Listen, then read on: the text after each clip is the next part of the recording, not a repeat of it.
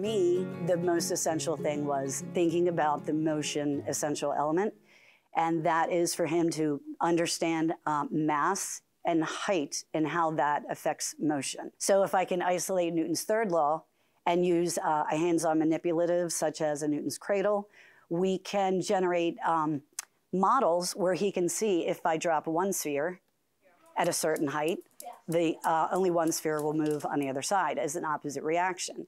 But if I drop two spheres, then we can see two. So as a direct result from his motion, he can see the result.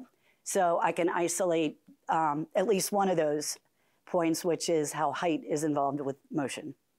You don't want to throw it. You want to just let your fingers go. There you go. Look how cool that is. See, so look. What's happening, science experiment girl? So you're doing an experiment with a girl? Yes. And she's helping you? Yeah, yes. Nice. Are you only able to bring one of the spheres up at a time? No. What could you do? You could do 4. You could do 4. Wouldn't be that exciting because it would just kind of be like this. It is even the simplest little tangle that can cause a big, big problem. Guys, do not touch these yet. These are Who Newton's is cradles. with me? AJ, you want to make sure that these strings aren't like this. See how it's not tight? So when you pull it back in the middle, like this, keep it straight, and then we'll just let it go. Let it go.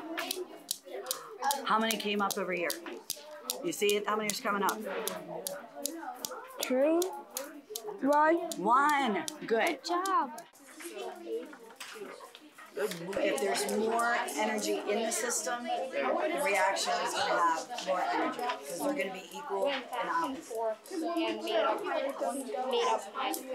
Exactly. You got to make sure that's tight. There you go. Let it go. How many over here bounce up? 1. 1.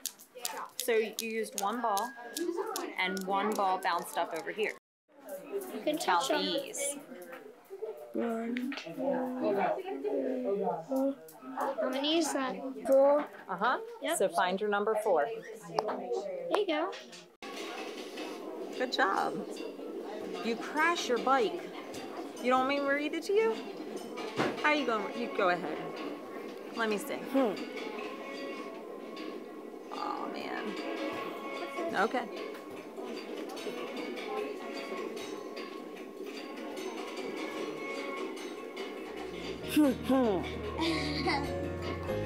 Got it right? Yeah.